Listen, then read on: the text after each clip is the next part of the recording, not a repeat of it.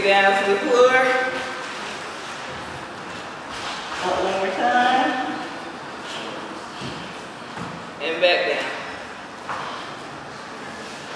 In this class, I'll take a particular dance and work on it for a certain number of weeks. Alright, it will be a series. In that time, I'll give you information specific to the dance that we're working on. Also, I'll add on movement, okay, every week.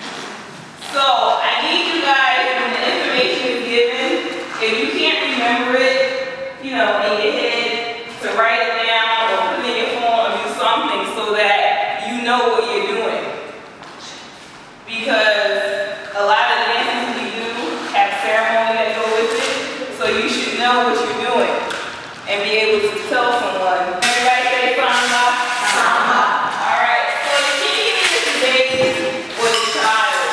The samba, some people say it's the mother. And there's a bigger one that's called the dunumba. Some people call that the father. Or some people call the dunumba big mama. The samba is mommy and the king is baby. Alright, go from the top. Zig, zig, zig, zig, zig.